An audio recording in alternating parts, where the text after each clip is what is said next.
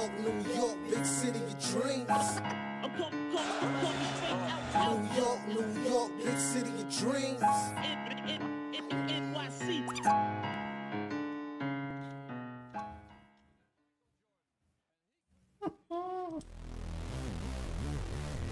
Yes, let's go.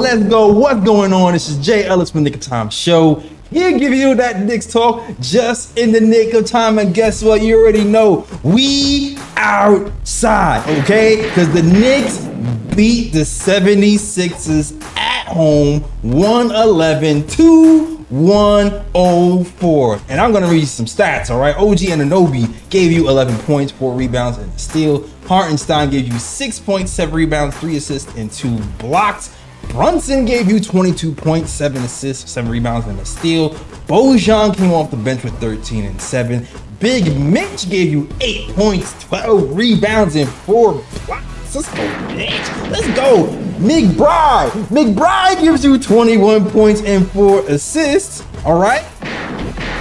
And we gotta talk about Josh Hart, all right? Because Josh Hart stepped into this game and he came to play and gave you 22 points, 13 rebounds, 2 assists. And what did he have? The career high 4 threes in the playoffs, shooting 4 from 8. Leaving that boy open. Don't leave that boy open no more, all right? The Knicks did their thing. We were worried about the non-Brunson minutes. Well, guess what? The bench came. The bench showed up and outscored them 42-7, all right? We outscored them 42-7 from the bench. We out-rebounded them 66-41, and we shot better from 3, 45% from 3 to 34% from 3. And the Knicks take home the win and beat the 76ers. Game, set, blouses. Everybody talking about, oh my God, the Knicks, I can't believe they won. They should avoid the 76ers. Why would they do that? What are they saying now? We don't duck the smoke. We run into the smoke, okay? We got the horses. We got the players. We got the vibes. We got the defense. We got the shooting. We got the team to take down the 76ers. And we proved it today by taking on the 76ers and taking them down game 1 Knicks. Let's get it. Let's get it. Let's get it. Let's get it, man. Let's get it, man. And I'm going to introduce you to my guys. I'm going to introduce you to my guys. First and foremost, it is the man, the myth, the legend, the guy with the stats and the facts. Ryan G's in the building. Knicks have several MVPs tonight. Yes. That help propel them to the victory. I'm outside, but I'm still going to keep the serious vibes. Job not done. Nice game 1 victory. We got 3 more to go. Let's go. Let's get it. Let's get it. Job not done. Job not done. And you already know it's the Latin assassin. Lee Escobedo's in the building. What's going on, Lee? What's going on? I want to tell a little story. 2004 was the first time I ever watched the Knicks in the playoffs, and I grew up very poor. My dad had to work Saturdays in the morning to make ends meet. He was working in a machine shop. And it was the first time I ever watched the playoffs. So I was calling him nonstop, letting him know what was going on, letting him know how hard Penny Hardaway was working, letting him know how hard Kurt Thomas was working, because he had to be at work and he had to put in those hours to make sure we had food on the table and the rent and lights were paid. So today, to be able to watch my dad, self-made millionaire, building homes here in South Dallas, for Black and brown people, it was one of my proudest moments to be able to watch in his mansion on his big ass TV that he made from the ground up, to be able to watch our Knicks win together, and from where we came from to where we are now was a success story in its own. And that's not even beginning to talk about the Knicks, but the fact that my life is parallel with how the up of the Knicks with the up of my own life, and to be able to watch now instead of being alone in Dallas, just me and my pops, to have you 3 with me in the chat and Fritz and Knicks Twitter to be able to enjoy this win together is something special. Let's go, Knicks! Yes! Let's go! Let's go. And of course, you already know Rookie of the Year in serious business right now. I see the all black hoodies in the bottom. I don't have the black hoodie, but I got the black sweat. I see what's going on. I catch the vibes. It's our girl, our woman, our queen, ex-D1 baller, Ebony in the building. I already know where this conversation is going today. I already know where this conversation is going today. I already know you passing out the apology forms. I already know where it's coming. She told y'all. She told y'all. Print them up. Print them up. Up. Pay them up. Come on, there's levels to this. There's levels to this. My guy Mitch playing disciplined defense on his Bill Russell. You ain't got to block every shot. You just got to make people think you're gonna block every shot. Like, come on, come on, man. Yeah, man. Chat. He did that. Let's get to it, man. I'm excited to talk about this game. Yes. I want to start off by saying this. There were a few players who caught flack all year long. And it's crazy. The reason we won this game was probably the players who caught the most flack all year. And the only one who didn't contribute, who caught the most flack was Alec Burks. All right. But everybody else who caught flack all season long was the reason we won this game. Deuce, Josh Hart, Mitch, showed up. Bojan, all those guys are the reason why we won this game. If those guys didn't show out, we lose this game. So give it up. Give it up to the guys who kept fighting, who kept crawling, who just worked every day, figured out their game, trusted their teammates. They blocked out the noise and didn't care what any fan had to say. They just came to work and did their job. All right. And there's a lot of places to start, but I'm starting with Deuce McBride, who I'm not going to hold you. I was like, after the second quarter, when the Knicks were down, I think like 10, and the bench came in, and I was like, oh, here you go to the Malin Brunson minutes. What are we going to do? The bench got the lead back in a flash. Deuce, Bojan, Mitch got it back in the flash. And I'm looking at how Deuce is guarding Maxey. And I'm remembering how Deuce was the exact dog. I remember how Deuce was guarding Maxey before this game. I'm just like, Tibbs, I don't know. This might be time to start Deuce. It might be time to start Deuce in the series, especially if they're going small with Kyrie, Kyle Lowry and Brunson. You might want to consider it. And lo and behold, Tibbs closed with Deuce and Jalen Brunson. So to me, Deuce actually played on ball. All season long, he's been playing off ball. Crunch time, he's playing on ball. Hits a big three off a screen with Jalen Brunson in the game, called his own number. Ran the offense, moved the ball, played defense, hit big shots, locked down Maxey. Because did you hear him from Maxey after he got back in the game in the fourth quarter? No. I don't know, man. I know we got OG to lock down certain players, but Maxey seems to have OG's number. I think we need to call Deuce's number. I don't know. That's what I'm looking at. I don't know what I see a lot of head shaking yeses. Who wants to talk about it? I'll start off then. Yeah, I was definitely gonna mention that. You already said it. I think for game 2, I think Thibs has to definitely take it into consideration that he has to start McBride on Maxey in the backcourt and have a Brunson McBride backcourt, because when OG's on Maxey, I think Maxey's a bit too quick for him, and Maxey's able to drive by him and get to the basket at ease. And McBride is really the only guy the Knicks have that can really shut down Maxey and not allow to get Maxey going. So I think McBride does have to probably start from game 2 forward, because you have to remember playoffs is about matchups. Yeah. And I even go a bit further. I think Mitchell Robinson should start as well for the rest of this series. And I think the lineup going into game 2 should be Mitchell Robinson, OG, Josh Hart, McBride, and Brunson, because the series is about matchups, and that starting 5 matches up the best against the Sixers. So I think they should definitely have heavy consideration to start that lineup going forward. But McBride, I think this series is really like the first series where he's actually had like significant minutes in the playoffs, and he showed out.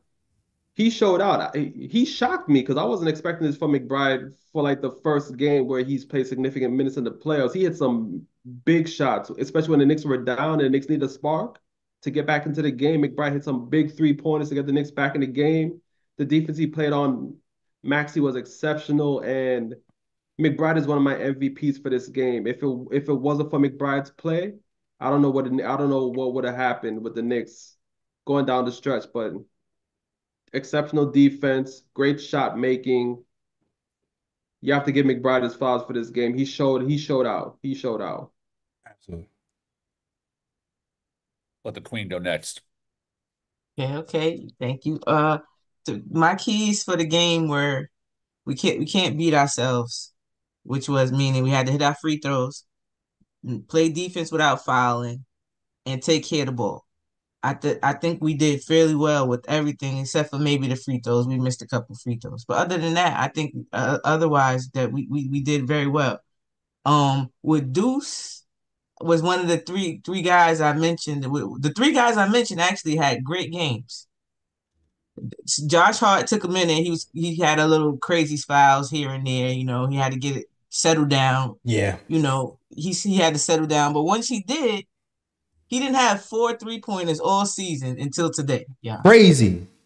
until today. Crazy. Right. So Deuce McBride, I knew I had a feeling that he would have a big game because last preseason it stuck out to me that he only played 5 minutes, but those 5 minutes, y'all, was so impactful. And if he could hit jump shots, I'm like, okay, his defense is going to impact games. So if he gets his jump shot, he gets to stay on the court. Right. So I had nothing but faith. And, you hear the stories about him in college, too, being always the underdog, West Virginia, what they did. I had faith in Deuce that he would have a big game. I don't know. I did. So he was one of the three. And then my third, Big Mitch. So, yes, I definitely, it's deep. Deuce McBride, I didn't think the lights would ever be too bright for him, to be honest. I seen what he did last year when he wasn't supposed to play. You understand? So Nah, I now that agree. you're expected to play, and you get time to as a defender, you get time to lock down on a specific who you're guarding. Like this is just we don't play another team tomorrow. It's you. As a defender, you pick up you see little things, you pick up little things, and they're gonna be all right. I agree. Shout out Robert Paris, 499 super chat. Winning is so damn sweet. Tibbs already watching film and making adjustments. We love you, Robert Paris. That's my uncle right there. Also, shout out another super chat. We got Isaiah Ramos, $23. 23 for number 23, Mitchell Robinson. He was a difference maker today. I absolutely agree. Let's go KOT show. Best Knicks game show out there. 100% agree. Mitchell Robinson, the MVP. I'll be the first to apologize, Miss Queen Ebony. I said that the gap between Mitchell Robinson and Isaiah Hartenstein was not as wide as we all think. No. I was wrong. Because Joel Embiid on one leg hooked Isaiah Hartenstein. Everyone knows I love Hartenstein. I got a love for Berlin. It's my favorite city in the world. Let me tell you something. Isaiah Hartenstein got absolutely cooked in every way possible by Joel Embiid in that first quarter. Tibbs. Shout out Tibbs. The unsung MVP of this game after Mitch benched Hart and played Mitch the most minutes he's played since coming back from injury. And I believe Embiid only scored one field goal on him. The rest were free throws. And the one field goal he scored was that dunk that sent him to the floor. Mitchell Robinson's ball denial, his one-on-one defense, the rim protection, the footwork, staying in front of Embiid was elite. It was a masterclass in bid-on-bid defense. Pause, no diddy. I loved watching Mitch have that moment of glory after being out for months with an injury to come back and dominate in that fashion. Still got looked off of for lobs, but found his points where he could. And when he got the offensive rebound, when he finally threw it down for a dunk, I was up in the air. I was like, Mitch, that's what I'm talking about. Dunk the damn ball. That's when you do, no one can stop you. And then they hit those two free throws. It was a full encompassing game for Robinson. clutch from top to bottom. To me, he was the MVP, the difference maker tonight, being able to contain an MVP player like Joel Embiid. Mitchell Robinson, game ball. Wow. Yeah, I want to say something too. Oh, you want to say something? I see you took yourself on mute, Ebony. It's levels to this. It's levels to this. That's what I'm gonna say. Like, I'm just, my guy's a dog. He's a dog. First one in the gym today. A dog. Like, come on. Yeah. Like, once you got that defensive part, you good in my book.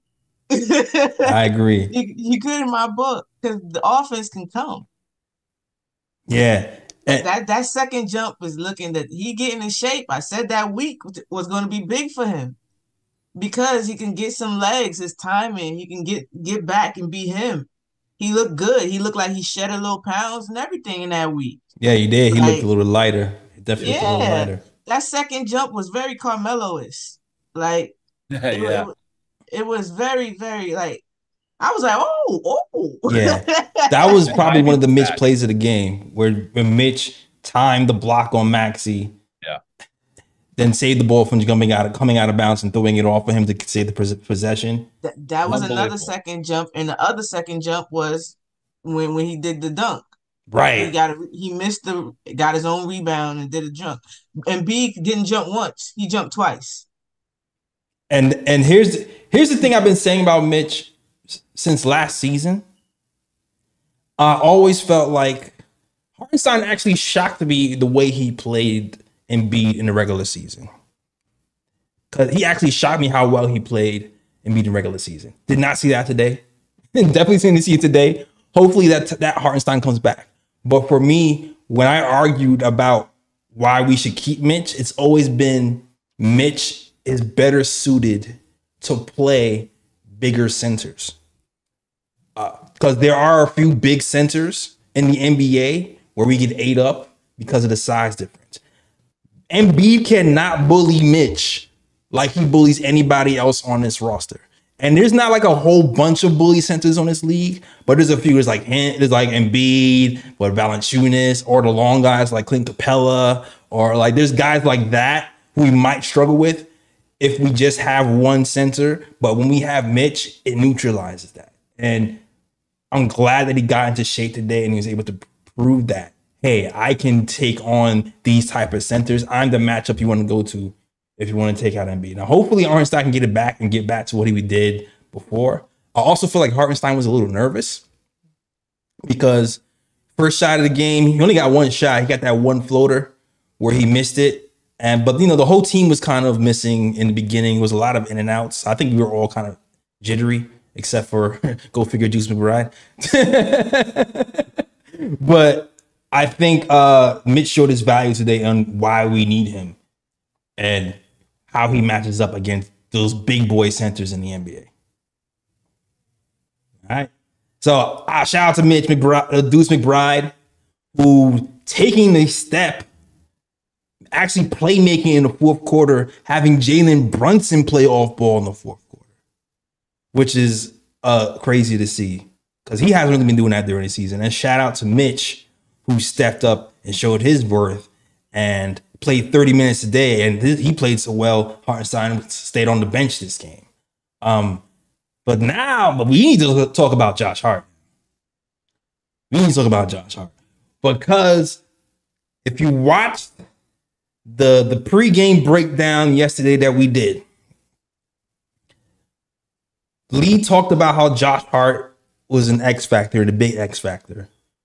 And I said that baby is going to have to hit jump shots and have to hit 3-pointers because they're going to purposely leave him open. So he can play well, but there's going to be a time where they're going to leave him open in a big moment and he has to hit a shot. And boy, did he do that today. I think he knew. I don't think you can go into this series and not be prepared to shoot that shot after. Let's be frank. Josh Hart crapped the bed last year versus Miami. He did. He got scared. He crapped the bed last year in Miami. He hit those shots today. He hit those shots today in big moments, and Thank God that the Knicks didn't get scared and duck the smoke and played in front of the home crowd, because that home crowd, it gives you that a little bit of extra confidence if you're missing it. You know, that home crowd gives you the extra juice. So when he hit one and you hear the crowd go, your chest starts to swell up, the adrenaline gets going. Next time the ball goes to you, you just letting it fly. Next thing you know, Josh Hart getting 4 threes in a row. And he's having career nights. So that guy who's that perfect glue guy, that hustle guy, when he starts to hit those threes, he becomes a dangerous guy. And that's what Josh Hart was for me today, man. Dangerous. Game ball's going to Josh Hart. Definitely. And again, I talked about Josh Hart mentioning he gets soul crushing rebounds. And he got a couple of those today. Matter of fact, to end the game, he got a soul crushing game ending offensive rebound. Facts. So yeah, I know players like him because I used to play like Josh Hart. I understand him, except for I had a better jump shot. So but I understand what that is. To want to play, you fill up the whatever your team needs, you're going to do. And even if it's just effort, even if it's just making it uncomfortable, whatever it is, you know you're going to get effort out of him. He's not going to quit. That's what you can guarantee with Josh Hart. And in a playoff setting, that feels bigger because you need somebody to not ever quit. To not think about things. And you can tell that again, last year was his first time being in the playoffs. He's learned. True. You can see that right now. You see that he's not always just taking jump shots. He head faked and then went to the lane a couple times. Not just living and dying by the three also, and not being scared of it either. So like he had a good mixture of being himself and giving and taking what the defense was giving him.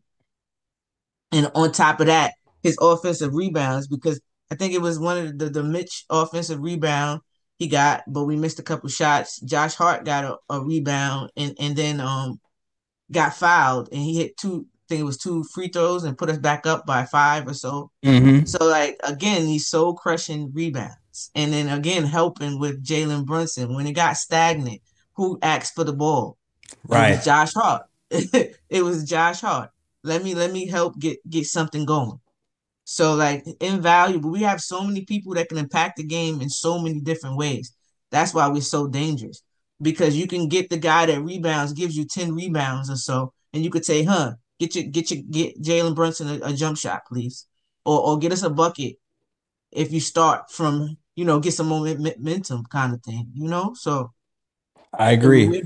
We're Josh blessed, Hart, man.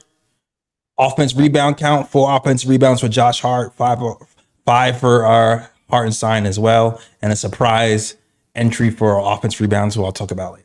All right. I know where you're going with that one.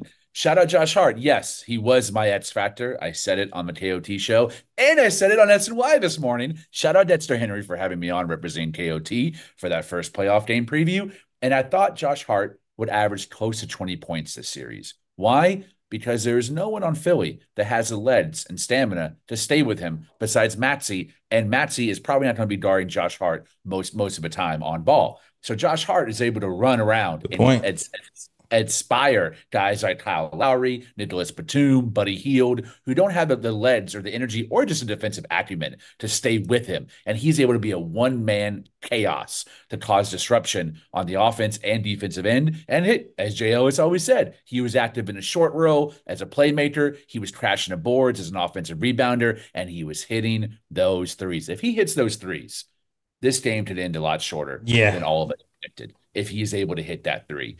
It's not just an extra 3 points.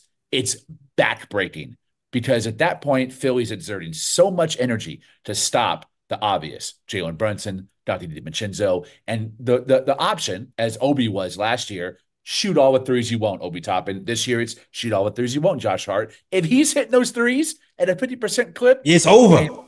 It's over. Because that's all you got. That's all y'all got. Yeah, because you're not going to be able to stop everybody else full time like that. Like, if he's hitting those threes, it's a wrap. Get the broom. Yeah, facts. And just to throw in my 2 cents about Josh Hart, because everyone pretty much said everything that needed to be said about his game tonight. I did think that he did start the game a bit slow. It did take him some time to get into the rhythm of the game. It did seem like he was a bit hesitant at times. Was he? Didn't know whether he should take the shot or drive to the basket, whatever the case may be. But as the game went on and he started to get his rhythm into the game, he started to become more effective. And last 5 minutes of the game, hit those big threes. I think it was three threes within the last 5 minutes, which was major for the Knicks at that time because that's when the Sixers were on the Knicks' heels and the Knicks needed every single one of those threes Yeah. to increase the lead to keep the Sixers off of them. And yeah, if Josh Hart knocks down his threes, yeah, it's pretty much game over because even the Sixers today, every time they always shaded two players towards Brunson, and that second player who they shaded towards Brunson was the guy who was supposed to be guarding Josh Hart, and it just let Josh Hart just roam the court and try and always had two guys shaded on Brunson. So Josh Hart's gonna always have those shots. He's always gonna have those opportunities to like get into spaces and things of that nature to make something happen. So also all Josh Hart needs to do is just take advantage of those opportunities, and if he does, yeah, it's game set match for the Knicks. Yeah, game set match for the Knicks for sure. For sure, for sure. I'm not even gonna lie. After the way Josh Hart was passing up shots, in my head, I'm like, yo, sit that man down. If he's not gonna shoot, sit it down. Yep. That's what I was thinking. I was like, man, we might have to take out Josh for Bogey. No, that's when I was saying take out Josh McBride. I was like, take out Josh McBride, and we can go small or something. I was thinking go small. Go Brunson, McBride, Devo, OG, Mitch, or Hartstar, whatever. I was thinking go small because I'm just like, he is not going. If he's not going to shoot, we're in trouble. But he shot the rock. Give him all the credit, and he had some big ones, and he helped win the game for us. For sure. For sure, for sure. Also, Bojan too, man. Bojan too. Speaking about apologies. Speaking of apologies. Ebony, and League. I could just trade apology papers. I told Lee, if you already see the chat, I told Lee if Bogey keep this up, I do a breakdown video and I sign the form. Oh, I do it all. Let's go. I gotta give Lee his props because Lee said all year long when it comes playoff time, Bogey has been there. He's done that, and he will perform in the playoffs. It's playoff time. First shot he made, weird one, but it was a banker three. Yeah. Yeah, it still counts for three, and it went in. The second shot he made was pure, and ever since then he was giving him hell. Knicks did a really good job hunting Maxey and having Bogey post up Maxey and do a couple of turnaround shots in that mid range area. And he played some defense as well. He wasn't horrible on defense. So like when you're looking at plus minuses, Bogey 24 minutes on the night, plus 27 Bogey. Gotta give him his props. Got to. Y'all mind if I praise God real quick? Go ahead. Bogdanovich is retired. My man is double O bodega. Listen, I love this dude. He is a dog in the playoffs. Now, I have had the opportunity. I don't have a wife. I don't have kids. I work from home. I can watch a lot of ball.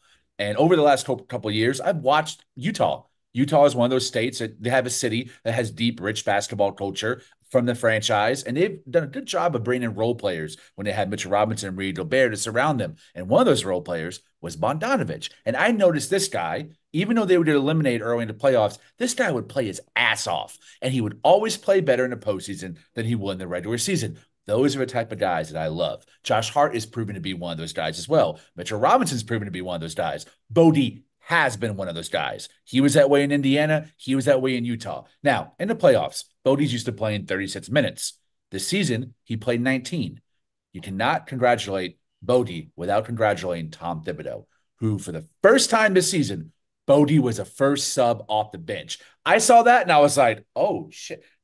My man's got something up his sleeve. And he had something up his sleeve. Tibbs was balling and freestyling all night. We will get to that. But that Bodie substitution, he's like, I'm going to give you 25 minutes. And in those 25 minutes, he shot 50% from three and snatched down 7 rebounds and played gritty, hard-nosed defense. And lucky for him, playing guys who are older, slower, Exactly. and tend to rely on the perimeter. Exactly. So the matchup worked. It wasn't a night for Precious Achiuwa. It was a night for Bogdanovich. Tibbs knew that. Tibbs amplified that. And Bodie, as always, my man comes to play in the hottest moments. What I love so much was a quick decision-making upon the catch. He would catch it, and he would make a quick call, either run to the basket, pull up for a midi with 2 dribbles, or drain that 3. And I'm telling you, if he's on, this series ends in 4. He is more than anyone the key off the bench to have that heater that is unstoppable from 3, because these Philly wing guys, they're not the most elite defensive players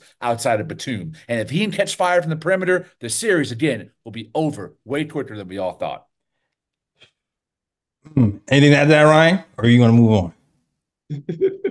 I mean, Lee pretty much said everything right there. Bogey is definitely an X factor in this series. If he can, because Bogey was part of the reason why the Knicks were able to cut down that early lead by the Sixers. Once that second unit came in and Bogey came off the bench, he just started knocking shots, especially that 3 off the glass. And like Lee said, started all, the banks opens on Saturdays too. You have to remember that. So, if Bogey can continue to play like this and knock in shots, again, that's another X factor right there for the Knicks, because he's going to come in there during those bench minutes for the Knicks, and he's going to be crucial during those non-Brunson minutes as well. And he can just continue the scoring during those minutes. It just pushes the Knicks further forward in the series.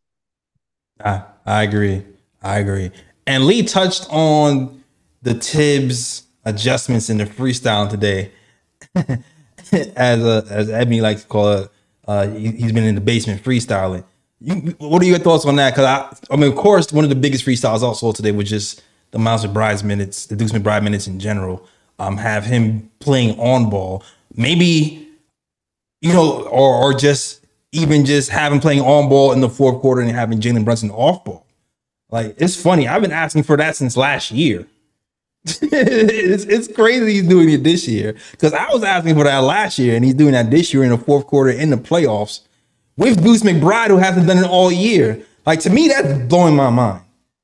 The fact that I haven't really seen that all season, and he's going into the playoffs game 1 going, all right, Deuce McBride, you make the plays, and Jalen Brunson goes off ball. Like, what coach am I watching right now? Like, what is this?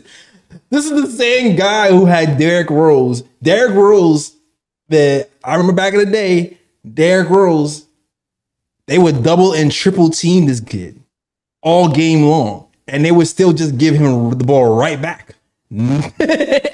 And the reason why people say that you can't win with small guards is because of that strategy of, we're not going to have that small guard be off ball at all. The key to winning with small guards is having him off ball sometimes. And to me, that was a big decision that paid off to me in that fourth quarter with having Deuce McBride being on board. But shout out to Tibbs for doing that, and also shout out to Deuce for being prepared to handle it and do it without fear and make a couple of big plays. I don't know if you guys have anything else that you saw where you feel like he made an adjustment. Yeah, this the Mitch, sticking with Mitch. Like you mentioned, the Nova boys for a minute were off, all of them. Like Ryan mentioned, Josh Hart had a slow start, but he picked it up because Brunson didn't shoot well. Dante, he did hit a big 3, but he was the only Nick at halftime with a negative plus minus. True. That was him. He was, and Embiid was the only Sixer with a positive plus minus. True. And yeah. So Dante, he didn't have the best of game, but so Thibodeau realizing that and not just going with comfortability, just being like, okay, Dante is going to do his thing, but just going with who was doing something, who's impacting the game. That was my biggest criticism with Tibbs, right? Mm-hmm. Going with who impacts the game the most, and he's doing that. And as long as he does that, I'm cool. He got a fan in me. Let's Let's go. go. Let's go. Let's go. By the way, high plus minus of the night. Deuce McBride, 37. He had the highest plus minus at halftime at plus 25. Also. Yeah. Deuce McBride plus. Yeah. Mm-hmm. Deuce McBride. Game ball tonight for sure. For sure. I am so happy to be on a podcast where you can have whatever opinion you want, but if it's opinion that everyone doesn't agree with, they will challenge you. And Jay Ellis and Ryan challenged me heavy last year when I said fire Tibbs. And I had to defend that take for many times on this show. And once I changed my opinion, y'all also allowed me to do that as well. You didn't hold it against me. You understood why I didn't, and you allowed me to make a case for why I was. And tonight, there were many things that he did that I absolutely loved. How about all the off-ball motion, Ebony, that we saw from the Knicks when Brunson was struggling? Guys trying to get open, trying to come closer to help relieve him, but take some of the pressure off of him. Guys rearranging and situating on the perimeter to try to get more wide open looks. Boji specifically and Josh Hart specifically, and also Tibbs not being afraid to run McBride and Brunson together, which we hadn't seen much of that since OG came back and got that starting spot back from injury. We hadn't seen McBride run with the starters or pair with Brunson so much in the backcourt. Tibbs did that. Tibbs knew when to bench Hart, didn't go back to him, knew when to bench Dante DiVincenzo, didn't go back to him, stuck with Josh Hart, and that decision helped win this game. There were so many little small wrinkles and big wrinkles that Tom Thibodeau did tonight, and he outcoached Nick Nurse. Like, that should not be forgotten. This was a masterclass coaching performance from Tom Thibodeau, and I'm so glad that I'm at least a year in back on the Tibbs train. Extend this man. Let's go. Yeah, give him that. There's levels to this. Oh man. Where my Mitch at? Yeah. Same color, but yeah. Yo, Mitch held this man to 1 point in the fourth quarter. Yo, crazy. Look, yo, real concern though, for real. Not concern for us, but for the 76ers. Historically speaking, Embiid hasn't really scored in the fourth quarter a lot in the series. That's been his biggest problem. So with a guy like Mitch pounding him in the fourth quarter, it still might be a pretty problem for him, especially with the way he's being hobbled right now. So this could be another situation for those guys, for sure. Now I want to get into something a little bit serious, but not too serious. Before we get there, I want to say something about Embiid. Go ahead. Clyde will say Embiid shaking and no bacon. Yeah, shaking, and yeah, no bacon at all, man. None. Yeah. Yeah, no meat. Pause. No bacon. I was crying. Oh man. Oh man. Yo, salute to the chat as well, huh? Salute to the chat. I ain't even salute to chat in a long time. I just been talking and yapping my gums. Shout out to Picks with Timmy, Fritz Alessandro, Knicks Nation TV, Michael Moss, John Smith. Yeah, who else? We got Prezi the Boss is up here in the building. Shout out to Chloe Lee. He said, Jay Ellis eating a lot of crow tonight, y'all. I'll eat that Bojan crow. I'll eat that. Robert Paris, APAP, Logic Sir, Space Ghost. Who else? Shout out to Space Ghost talking about that Josh Hart had that special milk. Oh, he did that. Yeah, man. Straight from the boobie, man. If that's what you gotta do to hit threes. So tell your wife, double up tomorrow, man. Double up. Oh man, got the beer cap with the straws. He said two fists. Bad boy, you make my day. You don't gotta go to Cambodia for that. That's what damn sure. Get it straight from the source. Straight from the source. Take that, Sergeant Sources. All right. Damn, y'all cooking. All right. Shout out to Space Ghost, Nick Yak, and Grill, Just Nick, and everyone else is rocking with the show. If you like the show, hit that like and subscribe. We here after every game talking Knicks and giving breast jokes. All right, cool. Remember we had like an OnlyFan run. It was like OnlyFan jokes for like a week. Oh man, I had to stop. It's a family show. That was on me. All right. All right. Now let's have a conversation. All right. Funny enough, the person I was worried about the least, I started to get worried about today. I'm gonna do this like a job where I'll list all the good things first. All right.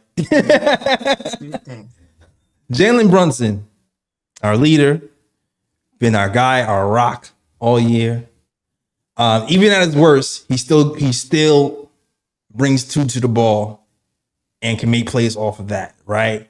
And he's brought two to the ball. But you know what I like that he did today?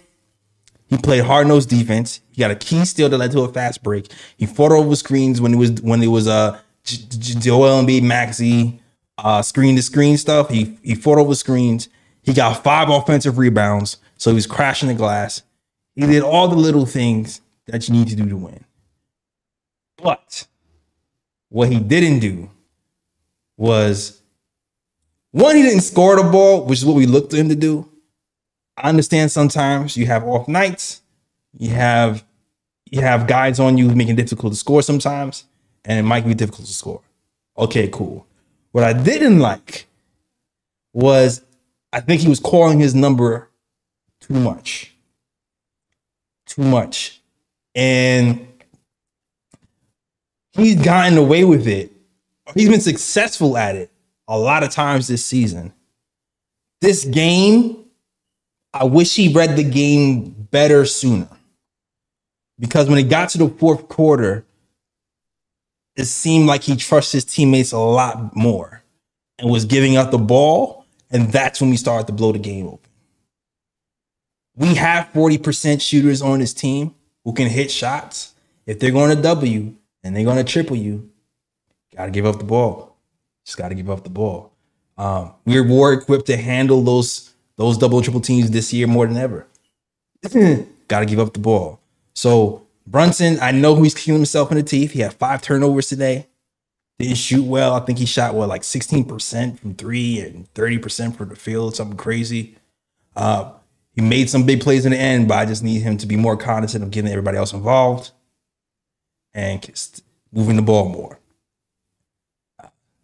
But amazingly, we won this game with our best player not playing his best, which really, to me, not a good sign for the 76ers.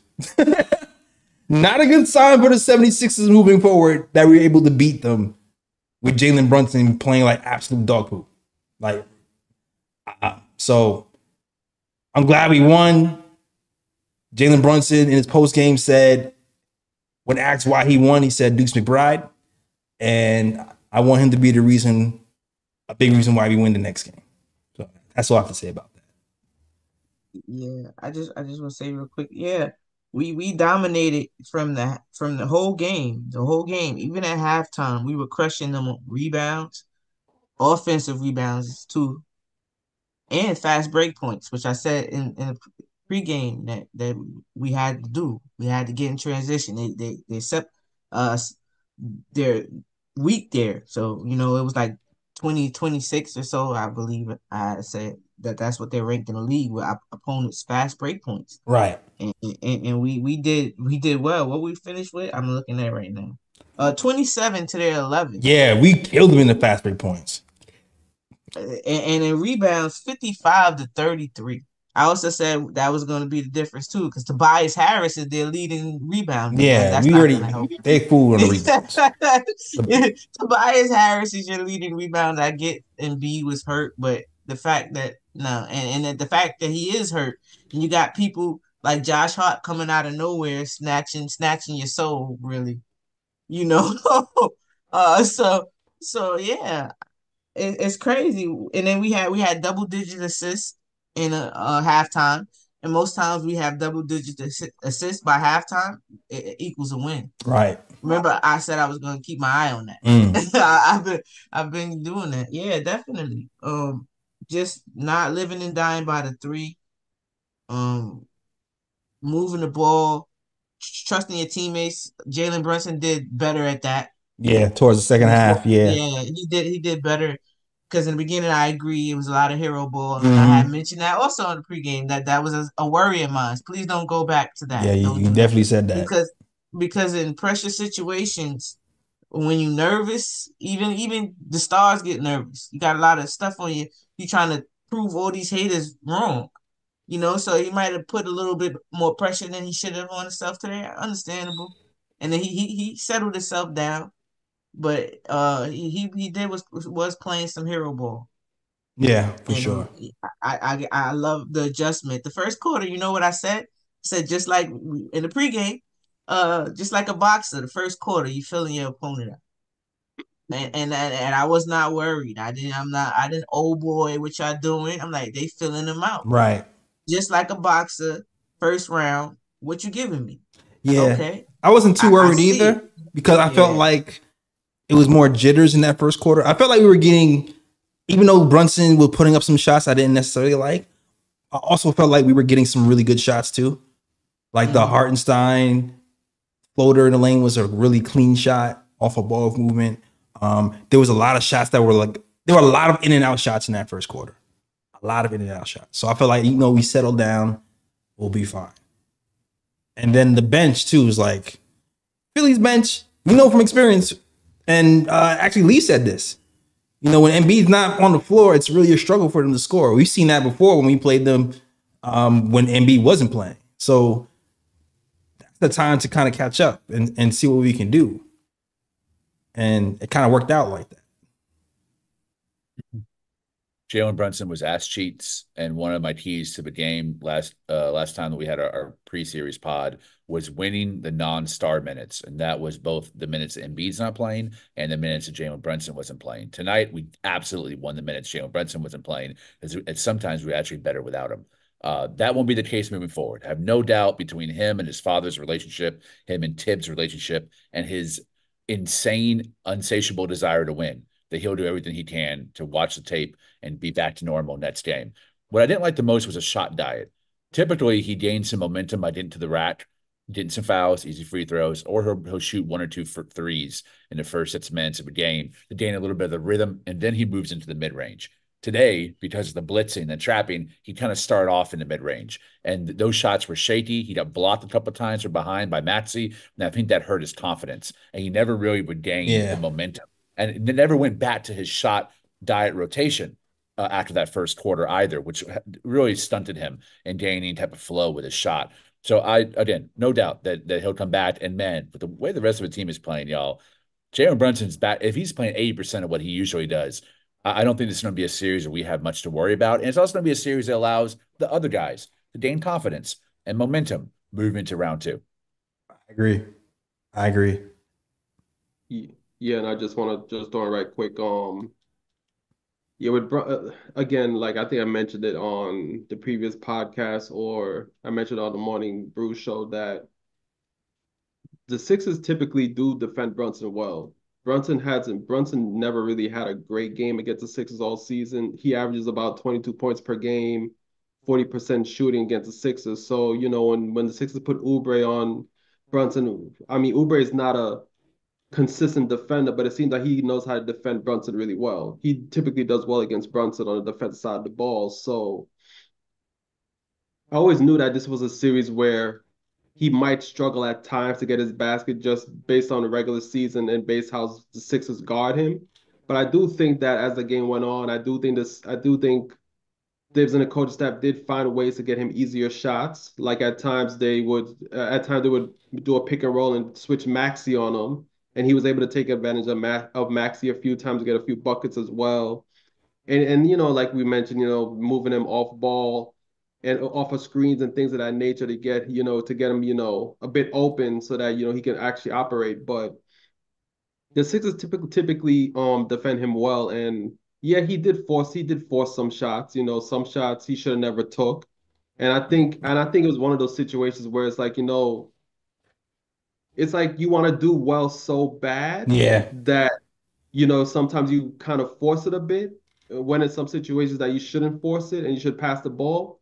But I'm confident in Brunson. I'm fully confident that he's going to correct himself and watch tape, see what the Sixers are doing with him on defense and turn it up for the rest of the games in this series. But I'm not really worried. Yeah. Oubre, before this game, forced Brunson to shoot 31% from the field when guarded by Oubre. So it's going to be tough. You're going to watch some tape. You're going to figure it out. And we're going to get this win. We're going to get the next win, man. We're still in really good shape. When your best player is struggling and we still win, we're in great shape. We're in great shape. Don't let them have an actual decent game. Don't let them actually have a Brunson game, because then it's another animal. It's another animal.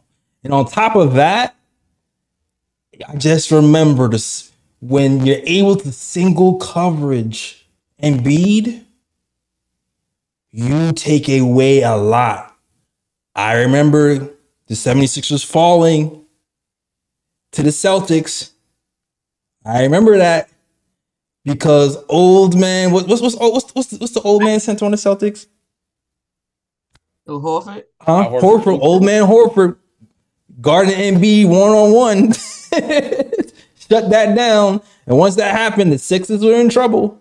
We got a Mitch who can hold him down one-on-one. And he's not going to score on Mitch. Those little fadeaway jumpers, he's not going to be able to do that on Mitch. He's going to have to come with force and dunk, and he doesn't have the legs to dunk. He's not. The only other option he's really going to have to score on Mitch really is to get him into foul trouble. He's going to have to drive hard and bait him into fouls. That's the only option he really has against Mitch right now. So that matchup is going to be huge for us. It's looking like. So we're in great shape. We're in great shape. Yep. Great shape. Yeah. Any final thoughts? Yeah, Spider-Man. Spider-Man. we getting this chip. Let's go. Hell yeah, we are. Yeah, it's just too much. Like you just said, our superstar didn't have a good game. The person, beat me, OG did what he did, but he didn't have a spectacular game either. Then Dante DiVincenzo didn't have a spectacular game. Nope. All of them were timely though. Like, you get what I'm saying? When we needed them, when they blitzed Brunson, he was able to get OG an open look, and he's knocked that down. That's all. We wasn't able to do that last year. We was not able to do that last year. We wasn't. That is it. Our emergency exits are immaculate. Exactly. That was Quentin Grimes and RJ Barrett, and that's what that was last year. And it was bricking those. And now we got OG and McBride hitting them. So it's different. It's different, man. It's different. It's different. Yeah. It is. And then again, defense, Jay, defense makes a difference. That is our identity. That's why I was so mad about the Grimes trade, because I thought we were getting 2 cones. Where my cones at? Oh, I don't need to bring them out. I don't need to bring them out because Bogey he in his bag. That baby posting up. He on the dribble. He on the pull up. He's shooting. I'm telling you, he keep this up. I'm signing in a heartbeat. Look, I got the pen ready. Pass it around. I'm with it. Yes. In the breakdown video. Yes, I love what he's doing. I just Absolutely. Tibbs, Rap City. He'd be right down there with Tigger. Like, exactly. Freestyling. Exactly. Freestyling those rotations. All right. Keep doing what you're doing. And his twin, they both pulled up with their ceilings missing. Yeah, they did. Yeah, they did. Oh man. Damn. Catching strays. Damn, catching strays for sure. All right. Good chat, guys. I see nobody wants to be in the Discord to hype up the win. I guess we'll move on to the other part of the show. Bruh. Bro picks. Yeah, bro picks today. I did good yesterday with my bruh. Yeah, I do got one. Animation. Okay. We got one bro pick. And for those who don't know, bro picks are usually the worst plays of the game. And if it's not this game, it could be any game. And also, it could just be something stupid, dumb, idiotic that happened that you want to point out. And just give it a... Bruh. So, let's get to it. Ryan G, what you got, man? What's your bro today?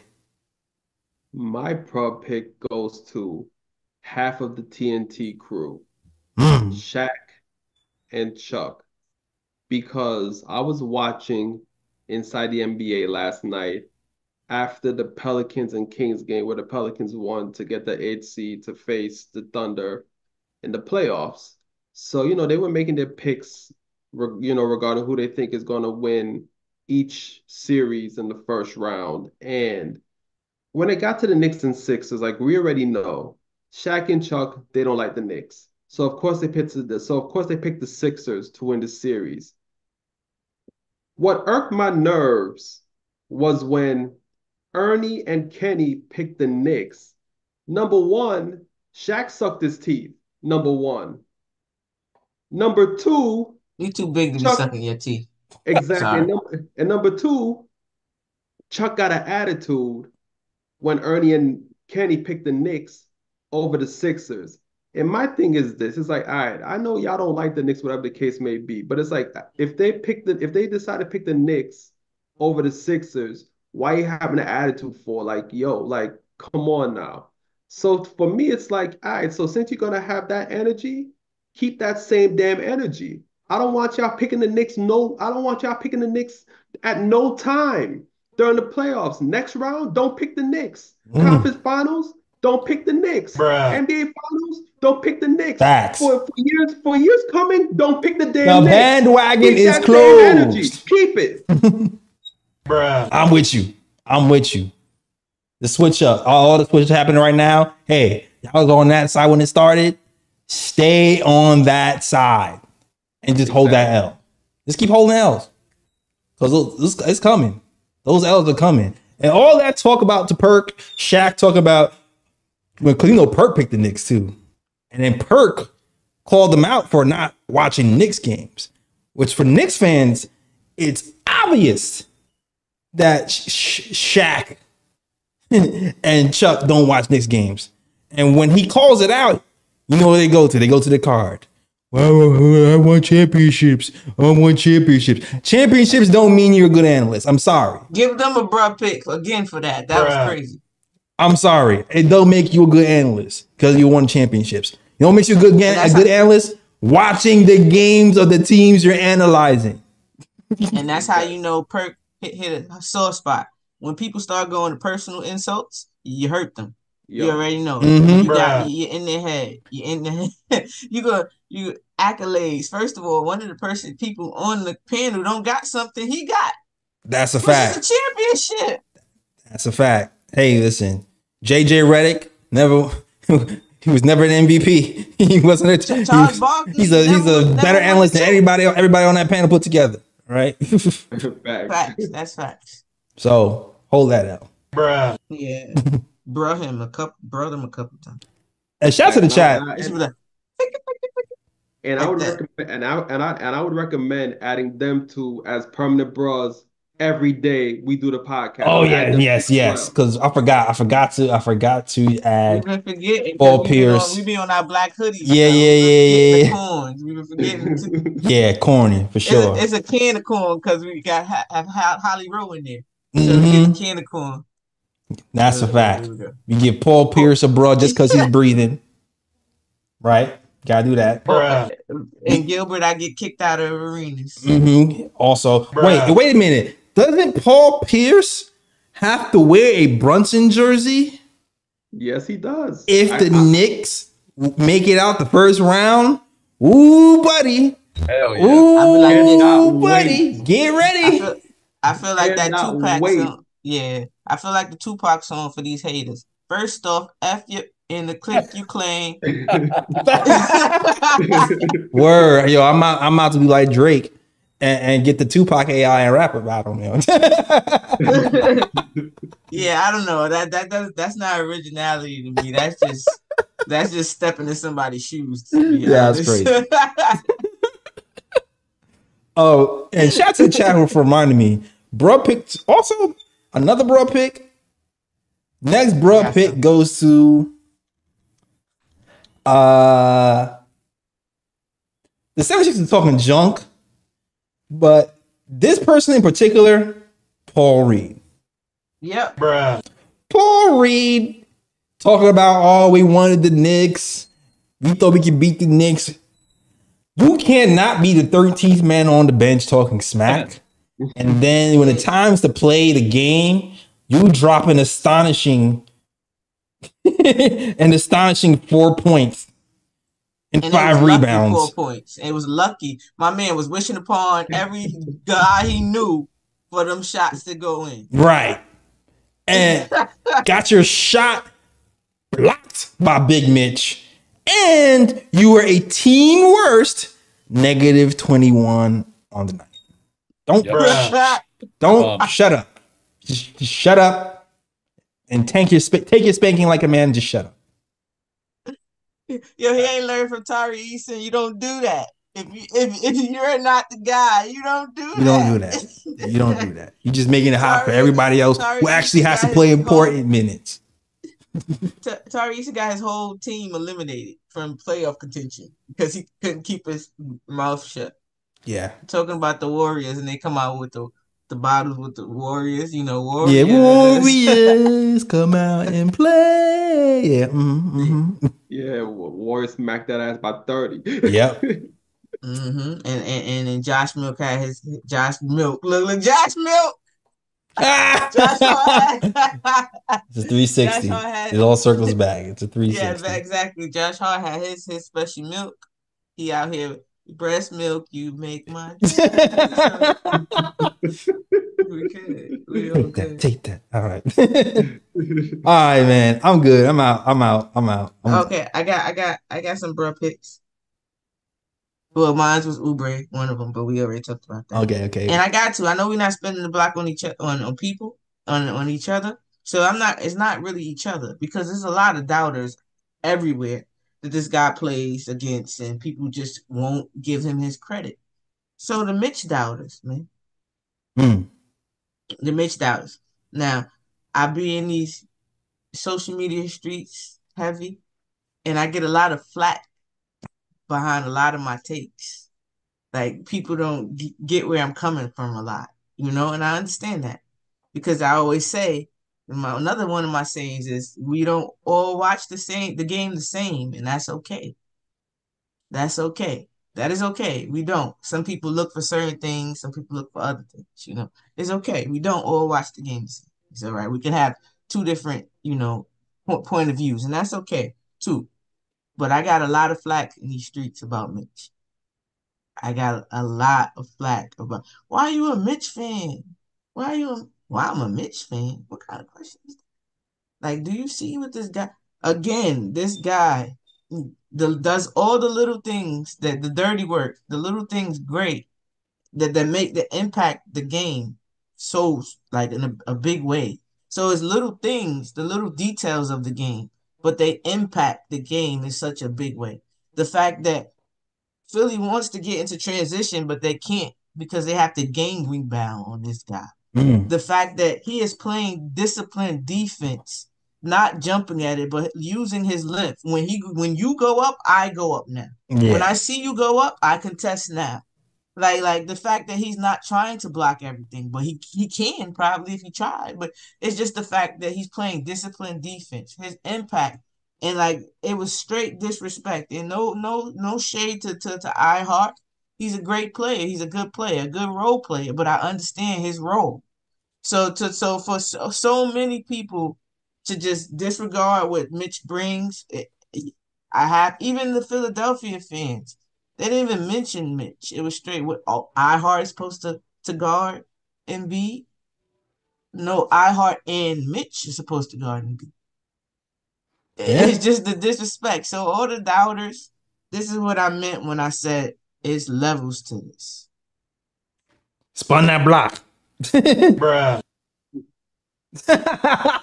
Everybody's gonna be mad annoying to everybody in the spaces tomorrow, but I already know that.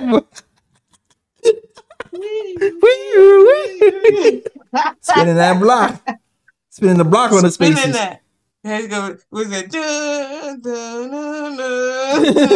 spin it. Jump on it. Jump on it. Jump on it. I'm spinning. Kimosabe, jump on it. I'm gonna let people rock, but it's just like I got a lot. Like y'all don't understand. Like, I get it. You know the meme with the guy with the sword and he's surrounded with like preparing for like 100 people coming at them. That was me in these social media streets. You know. I had no doubt. I agree. Yeah, man. Spin that block, Emily. Spin those blocks. Yeah, Spin those blocks. I'm about to. Nah. Just please stop putting people in boxes, y'all. That's it. Yo, okay. Ebony, did you see the bounce pass to did you see the bounce pass to Dante, right? Yes, I did. You know, I he was saw cutting. Beautiful. You know, I saw it. He didn't make it. I think he might. He missed it. But it's still that pass was on point. So I never questioned Mitch's vision. If you can get a offensive rebound surrounded in a crowd and find the open shooter, that is vision. So sorry, I don't know. Mitch was like, yo, I seen Hart sign through that. I could do that. I was like, what? Let me show you. What? From the foul? I was like, what? He said, look, he hit him with the Oh man. Oh, maybe Dante might have been a surprise. That's why he might have missed. Like, wait, what?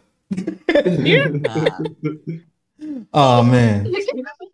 Yo, salute to Jay Boogie too. I see you, Jay Boogie. He says, if you're not Willis Reed, then you're not a Reed. Shout out to the family. Big ups to the KLT. Please hit that like button. Salute. 3 capital S's. All right. Shout out to our guy, Jay Boogie. Always represent. All right. Cool. Any more? Do I have? No, we said Uber. I'm good. I don't think I have any more that I can remember. You know, my memory shot. Got you. But I'm good. I thought I had an U pick. You got any Brusley? Yeah, I got one bro pick. Now, while everyone's watching playoff games today, our U.S. government gave away almost $100 billion to foreign aid. The $61 billion to Ukraine, $8 billion to Taiwan, and $26 billion to Israel. And every single Democrat voted for the aid to Ukraine, and almost every single Democrat and Republican voted for the aid to Taiwan and Israel. While people are dying of fentanyl, the border is open and crazy and letting insane migrants in. Child sex slavery and sex slavery in general is wrecking the country. Inflation is making it hard for people to buy groceries, much less a house or a car or a property or investments. To give that much money to foreign aid when Americans are suffering, to me, is a dialectron of duty. And I think that when election time comes out, we should remember all this and vote all of these bums on both parties out, depending on what state you're in, and get new people in here who put Americans first in terms of supporting us and helping us just put food on the table. Not asking for anything crazy, not asking for a handout, not asking for anything. Just make it easier for me to start a business, easier for me to put food on the table, and easier for our most vulnerable to have a decent way of life. Our poorest in this country and most disabled in this country. So I didn't want the day to go away without holding those accountable on both parties for being bums and giving away our tax dollars, hard-earned. I'm sure all of us, our tax dollars are hard-earned that we go to work for, and it's taken out of our check to go to other countries while Americans continue to suffer. But pick, go Knicks, baby. Go Leon Rose. Go Tom Thibodeau. Go Jalen Brunson. Go Knicks. All right. There go my U picks. You got Deuce. I'm chilling with Deuce. You see, wait, hold on, where we at? Here we go, Deuce, little baby dog. Right. Hold, shoot. How about you? You about to give me all black too, little dog in all black. All right. All black, ready, right? Camo. You got Josh Hart. And here we go with Mitch. That's my U picks. That's your U picks? Ooh. Yeah, because they definitely. Hey, Ebony, happy 420. Man, yo, I'm gonna celebrate as soon as this podcast is over. Yo, Lee about to get me on my government reparations talk. I'm not gonna hold you, boy. I'm not gonna hold you. I'm like, every time I see foreign people get all this money, I'm like, y'all still owe black people money. Lee, I almost came with the pie like this. I'm like, y'all still owe black people money. We like black people built this country for free. Y'all was able to get trillions of dollars into different banks and build your government and build your economy off the backs of black people. They didn't promise us money and 40 acres mule. Then didn't give it to us. Then gave Japanese reparations, Native Americans reparations, Jewish people reparations, and then burned our communities to the ground when we actually were able to build wealth. Y'all give people reparations. Y'all give people money all over the place. I keep saying the government owes us money. And then gaslight you and tell you, but then build your own. We y'all owe tried me, that damn it. multiple times. Every time someone's like, black people don't need reparations, it's like, do your research on how many other groups of people in this country got reparations, and then tell me if they did 1/10 of what black people have done to build the economy of the United States, and they haven't. Stop trolling. Don't be a troll. So, yeah, I think it's normal to debate on how tax dollars are used. I think it's our money that's being used. And I don't have like huge issues on how it's used by Democrats or Republicans, because that's just going to happen. We're all going to debate about that. But when it goes to foreign countries, that's when it really pisses me off, because Americans, no matter how you vote, we're all struggling. Things are expensive. Jail, as you know, you just bought property. You know, some of us are working 2 jobs, 3 jobs, trying to care for a child, care for a parent. My mom, I'm trying to help her out financially. And it's hard out here. No it's matter hard. Biden's in charge, Trump's in charge. Both parties are giving our money to foreign countries. That should piss us all off, in my opinion. Yeah, life be life, and they just ignore us. I agree. Especially when one of those countries is committing genocide on the other side of the world. I mean, and let's be real. We already get me on my super government talk. It's a whole other podcast. Podcast part 2. y'all get me on my radical. I got my Malcolm X shirt on today. Lord. See, that's the type of mood you was on. That's the type of mood. See the playoffs. See, I see the black too. That's it. Oh man, all Americans need help, but yeah, especially saying reparations. Anyway, I'm just saying that's how I see it. We might need another pod. Yeah. This is a super black pod. Shout out to Lee.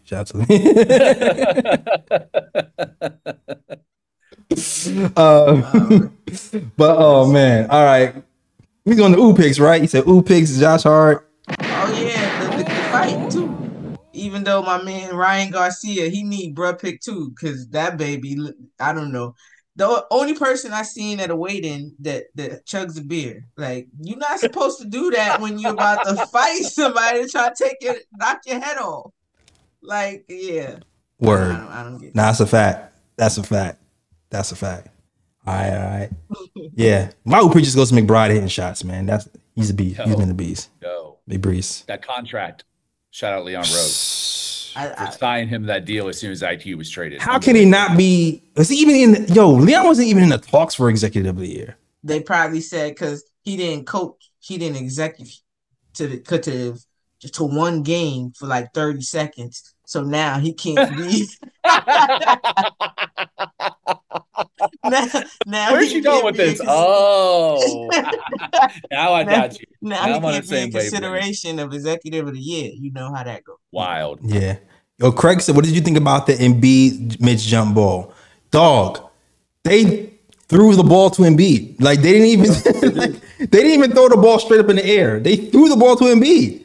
In my mind, I'm like, there's no way Embiid's gonna win this tip on a hobbled leg, and Mitch is able-bodied. Like Mitch is winning this tip.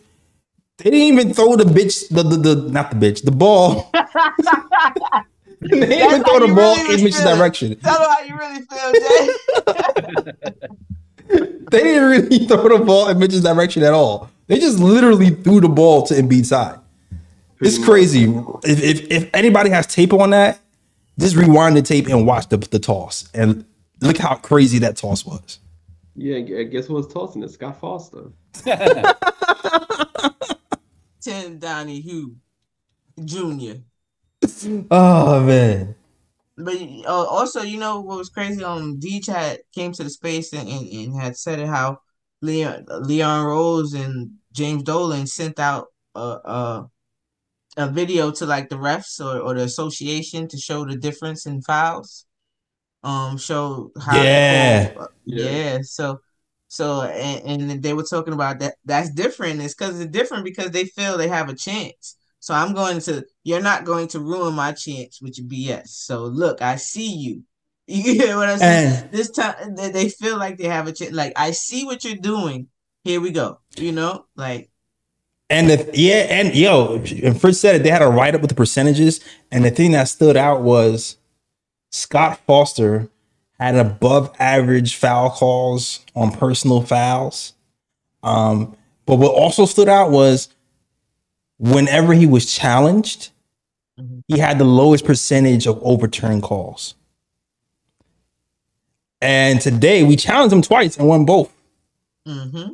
So we beat the odds today, damn it. Oh, yeah. We challenged Scott Foster calls and won both of them. So kudos for the Knicks who they do research. They go above and beyond. They don't just do research on players and tendencies. Doing research on ref tendencies and releasing them is a different strategy I've never seen before, man. They putting it out there before. It's like, you're not giving Embiid all these fouls for no reason. We're going to have these things printed up just to let people know what's up. We know what's up. Like, man. That tells you what they think of this team, though, also. That's true. Like, that they've never done this before. And it's because now they feel like we have a chance. But we might not have a chance if your referees get in play. So now I'm going to show you what your referees are doing. I see what your referees are doing. No. I see this. I agree. Clutch move. I like it. Mm-hmm. All right, yo, that's the show. Thank you guys for watching, man. Had a great show. We had a great win. Man, game 1 versus the 76ers ends in a Knicks win. Usually that first game is crucial. We got home court advantage for a reason. We didn't duck the smoke. And we get home court advantage, so we can have the home crowd behind us while we're beating these teams. And it paid off today. So Knicks fans, applaud yourself for gutting out this season through the good, the bad, the ugly, the down times, the down Julius Randle, the down OG Anunoby, the down Mitchell Robinson. You still battle back 150 games this season. Applaud yourself for still rooting for this team. And we're going to keep going. We're going to keep applauding. We're going to keep sticking it to these ESPN analysts. We're going to keep winning, and we're going to rub it in their faces later. And I can't wait till this series is over, because the next series, I'm going to have a picture of Paul Pierce wearing a Jalen Brunson jersey. All right? Let's get it, man. Let's get it, man. All right, man. Lee, let her know where you can find you, man. Let's wrap it up. I want to give a shout out to, so you love the show. If you love the show, there's always another show happening in the chat. And that show is a 2-man show between Alexander and Pittsburgh Timmy, 2 of my favorite people in the chat, and 2 of my favorite KOT fans. They're always going back and forth, roasting each other, roasting everybody else, sometimes roasting me, which I love. So shout out Alexander and shout out Pittsburgh Timmy. Find me on Twitter @_ Leescobedo, LEESCOBEDO, or search #bum, #Mavs, and you'll see me roasting these Mavs bums in the comments.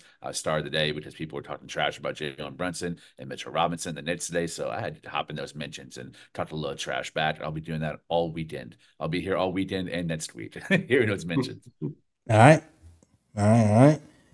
Salute. All right. Ebony, let us know where you can find you. Find me here every post game. You can find me on Twitch, Twitter, and Instagram at Mad Knick Fan. Run the pregame space every pregame. We there. More welcome to join us on Twitter.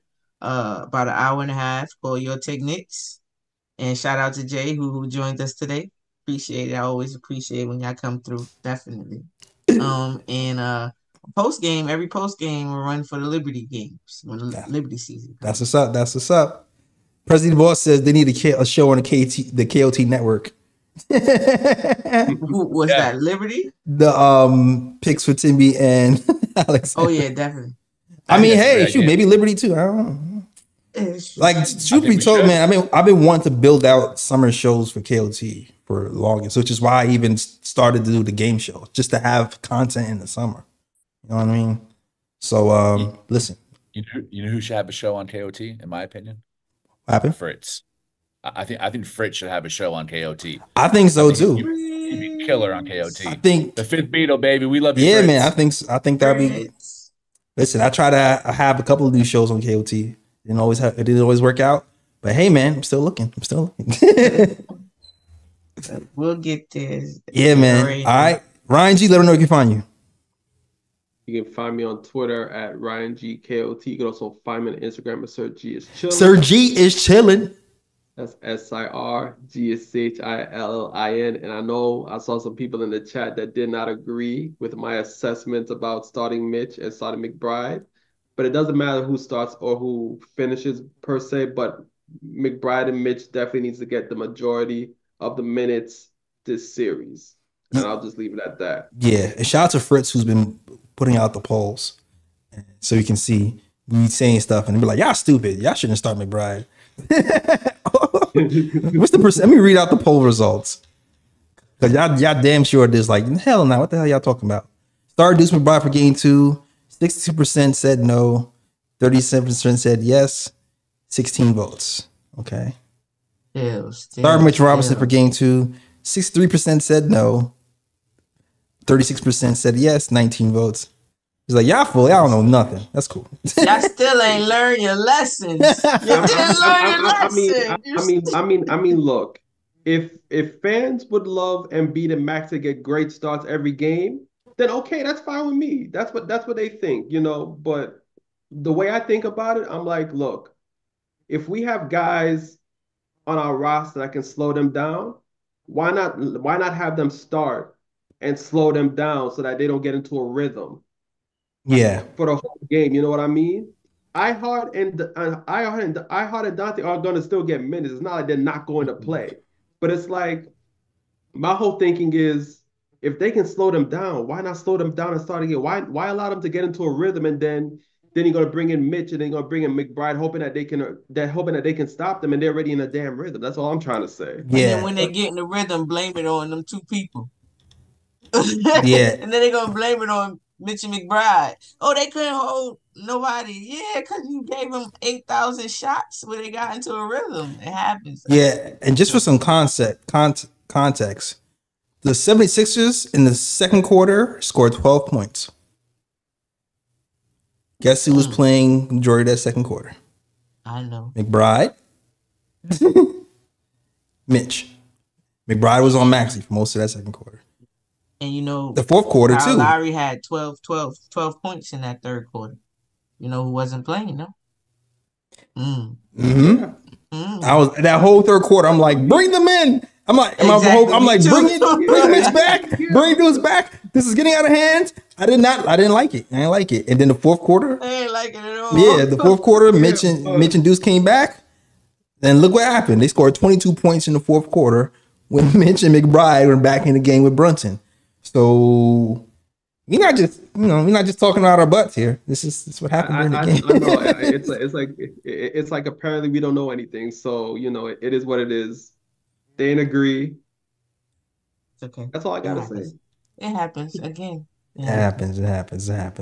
Bare minimum, I don't think OG should be guarding Maxey. I don't think so either. I think at least Dante. At least Dante to me is a better matchup. Dante seemed like he was a little hyper today, and like I believe he has a better second game. Like he has to settle down, kind of like what Josh Hart did, but he did it in the game, you know. Maybe Dante couldn't really recognize or know how to do that in game, but I think he has a better second game. Because again, he did hit a huge three for us. I think he hit a three after Embiid had tied the game, kind of. Sure. Sure did. Yeah, he hit a big three in that first quarter, I think. For sure. All right, cool. Now I got in the show for real. All right. Ryan G, let them know they can find you, man. Oh, I already said it. Okay, my bad. Yeah. You said you can find me on Instagram on Sir G's Chilling. I did the Sir G. I did that. Yeah. I just went off on a tangent. Okay, my bad. So I just looked at the votes and was like, how people ain't agree with me. So I was like, let me just say my piece and just leave it at that. Threw me off. All right. Find us at the KOT Show on Twitter, the Knick of Time Show on Instagram, and the Knick of Time Show on Facebook as well. I don't have any anime recommendations today. No book club recommendations either. All right, cool. That's the show, though. We'll be back. Next game is Monday?